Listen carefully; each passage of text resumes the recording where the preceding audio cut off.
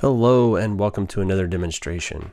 So today I'm going to be looking at using your CMDBs, your configuration management databases within ServiceNow in Ansible Tower. So you're going to be able to dynamically pull those into your inventories so you don't have to manually keep track of that stuff anymore. So starting out within ServiceNow, you go to the search bar. And I want to take a look at my configuration management databases. So I'm going to go to CI class manager and I'm going to click that. So I'm using a developer instance, so it's pre-populated with a bunch of stuff. So I'm not 100% sure what's going to be there by default for regular folks, if anything. You're going to want to go to hierarchy manager once that loads, and it shows you all of your options. So these are all the various tables that you have available to you that you can pull information from. So I'm going to go to hardware, and I'm going to go to network gear. I'm going to look for IP switch. So by default, there's one entry in here. I went ahead and deleted that one, added a couple more. But if I want to see them, I then click on CI list right here. So it's going to show me all of my various devices in here. So I added 2 switches, switch 1 and switch 2. I put their manufacturer as Cisco, added an IP address, and just manufactured a serial number for them. So these devices actually do exist in my inventories, or rather in my lab, so I can utilize them. So once I pull them in, I can actually use them within jobs, not just in kind of a demo sort of environment. But if I want to add some additional ones, I can click new, fill out all the blanks. If I want to figure out which fields are important to me, I can come into, say, like the attributes section here. And so I can see all the various fields that are available. There's 103 by default. I should be able to modify these, add additional fields, remove fields. Again, these are just the ones that come with it by default. But I can fill in all various informations, and I can actually get an idea of what the field names are going to be coming up in here in just a little bit. So really, that's all that's required for the ServiceNow portion. I just got to figure out what's going on there so that I know how to build the rest of it. So pivoting from here, this is actually pulled in with some custom YAML files. I'm going to take a look at those really quick. So I have this in my public Git repo. It's under Ansible ServiceNow CMDB, and I've got a couple of files in here. So I'm going to take a look at this collections folder. Excuse me.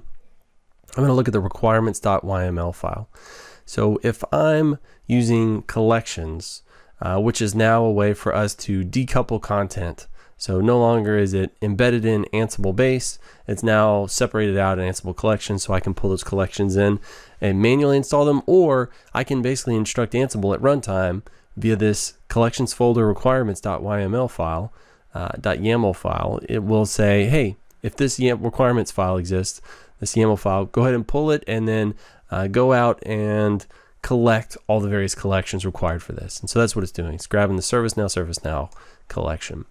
So once it's grabbed that collection, I'll take a look at this Snow Switch Now YAML file. And notice that it ends in now.yaml. So that's a requirement for this file. I'm not sure why that's exactly there, but so long as it ends in the word now.yaml, it's going to be able to pull this and utilize it. So taking a look at the file, it's using the plugin ServiceNow.now table name. So this is an important one. So there are a myriad of tables available, right, that you can pull information from. And so I'm specifying just the IP switch one. So this means you can separate your inventories out pretty granularly. Right? You can have an inventory just for switches, just for routers, and then even then you could probably break that down regionally if you wanted to with some additional filtering. So in here I'm doing fields, and this is going to be what information do I want to pull. So really IP address, manufacturer, and device name. So all of these fields that you specify in here, they're going to be pulled and added as host vars in the inventory for that individual entry in there, that individual host. These will show up as variables in there. So keyed groups, this is a very interesting one, and I like this a lot because this is how you add devices dynamically to various groups. So what I'm doing is, just in this example, I'm doing it based on the manufacturer. So if it's a Cisco switch, it's going to be added to a group named Cisco. So really simple. Now we tie all that together. So I add it as a project, and I've got it ServiceNow inventory right there, and it really does just point to my public Git repo, nothing special in there. Now I create a custom credential, and I named this one ServiceNow environment variables. So what I'm going to do is I'm going to pass over the ServiceNow instance name, its password, and its username dynamically at runtime, but instead of pumping them straight into the playbook, I'm actually just going to set environment variables. So while that runs, it'll be able to utilize those credentials of this specific type right there within my playbook. So I created the custom credential, and again, I always have a blog post to accompany this stuff, so it's got copy and paste options for these from my blog post, so you can put them right in. And then I created a custom credential, or rather, after I created the custom credential, I added a credential as that type. So it should be ServiceNow dev environment variables, right? You can see it using that custom credential type. Now I'm going to bring it all home with an inventory. So I created an inventory, ServiceNow switch configuration management database. It doesn't look very special, right? Nothing insane in there.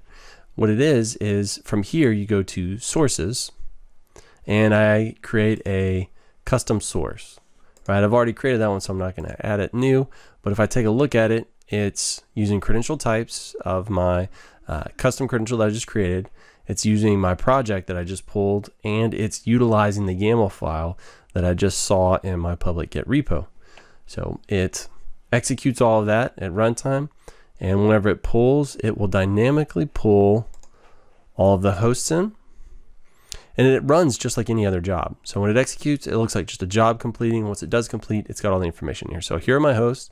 I've got 52 and 51. If I go into the host itself, I can actually see those additional host variables that were added. If I bop back out a little bit, I can see the groups that they were added to, both added to the Cisco group.